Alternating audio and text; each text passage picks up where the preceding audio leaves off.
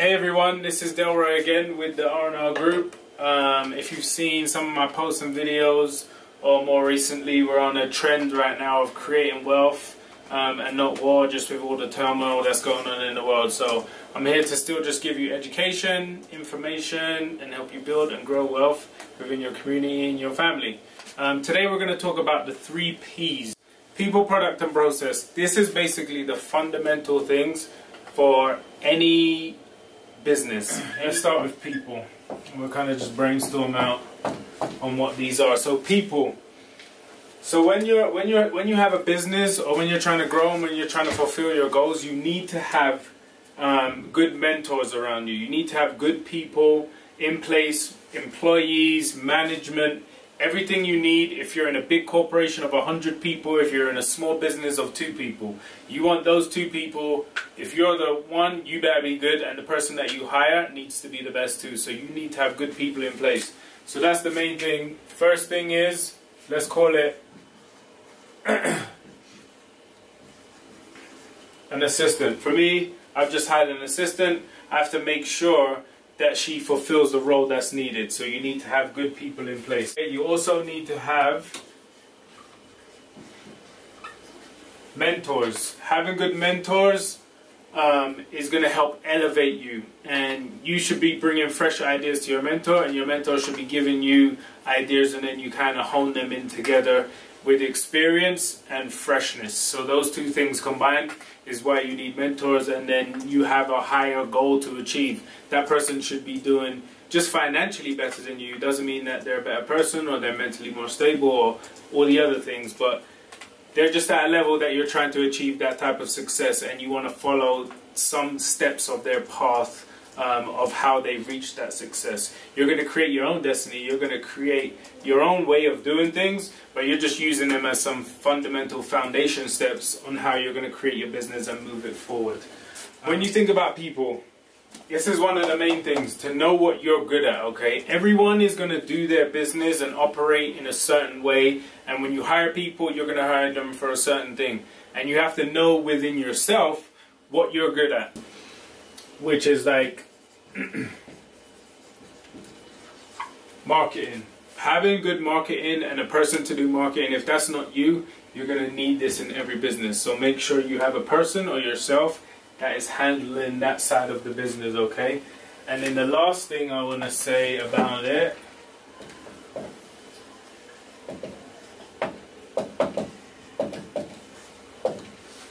is accountability. Accountability is definitely a key thing that you need to be able to progress, because when you're taking those steps, if you're not taking them, you're not going to reach your goal. A lot of times people think us as real estate agents, our product are houses.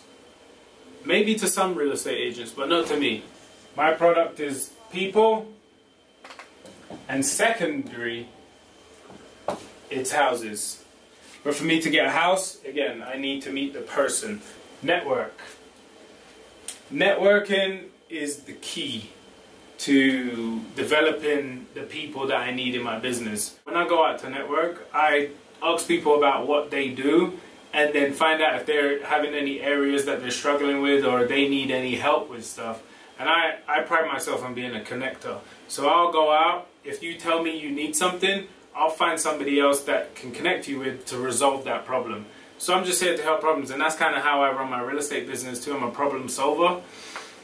So if you go into a networking environment with that mind frame, that person is going to be more likely to remember you and to be thankful for something that you've done because of your kindness, because of your generosity. You've helped them now solve a problem they had.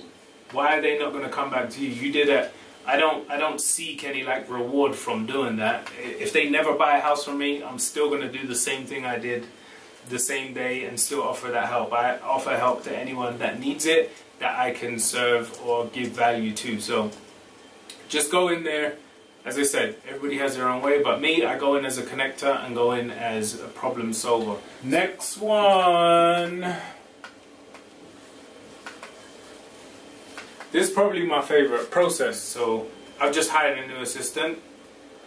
I have a new listing. I give her a sheet and it tells you every single step there is to do with a new listing, for an under contract, for a brand new buyer, for a brand new fix of every single thing that I have that has to do with my business. I have a process for, and it's on paper. So that is systems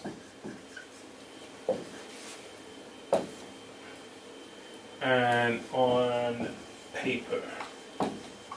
And I say on paper, it can be online, you can have an online document, you can have them wherever. I'm just saying they can't be in your head. So have it on paper, which is basically, you may as well just say step by step. So, 2 other big fundamental pieces that are not just about business but about life and goal. I'm going to say it actually, goals.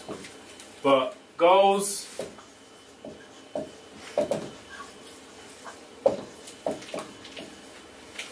and a business plan. You need to have your goals and your business plan, again, written down on paper. It still has to go back to being on paper. You can have it online.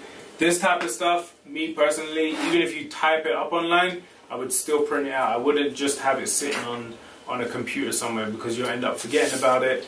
You won't remember where it is. You will never look at it. You'll never know if you're on track or not.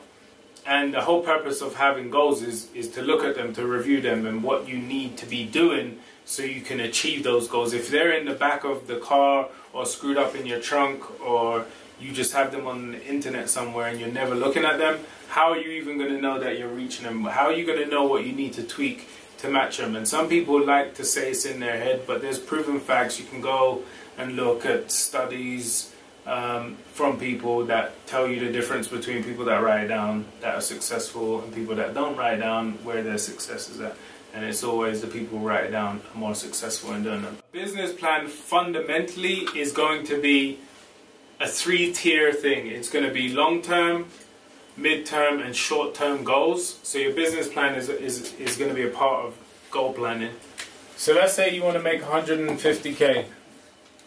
150K, so you want to make 12,500 per month. Now you have this monthly number. You're going to see what you need to do to earn this. So let's say you need 3 transactions a month to complete this number here, okay? And then now you have to say to yourself, from these 3 transactions, what do you need to do? I know in my business, if I contact 10 people, I'm going to get 2 leads and probably 1 deal, let's just say, okay? I'm just giving you examples here. So if I got to do that, I got to times that by 3. So really I got to call or meet 30 people. Then I'll get 6 leads, which 3 of will turn into transactions. So now we've just actually done a very basic business plan right here. Short term, mid term, long term. That is basically the essence of a business plan right there. And you just need to break this down to whatever type of business you have. You could be selling cars. These numbers might be different here, but there's going to be some type of formula for your business. I just know what my formula is within the real estate industry. But every business is based around numbers. Every business has some type of formula like this, that you know if you do this amount of activities, you'll get this amount of leads and you get this amount of transactions. And if you do that, you're going to hit your numbers if you actually do your activities, and then your activities are going to turn into that monthly income, and that monthly income will turn into that yearly income that you need. It is product, people, and process. Doesn't matter which order you have it in. As long as you got those 3 things and you work on them and you make sure you got those good fundamentals. Let me know if you have any questions. Subscribe to my YouTube channel, and we'll be coming up with more information and helping you create wealth through real estate. Thank you. Bye.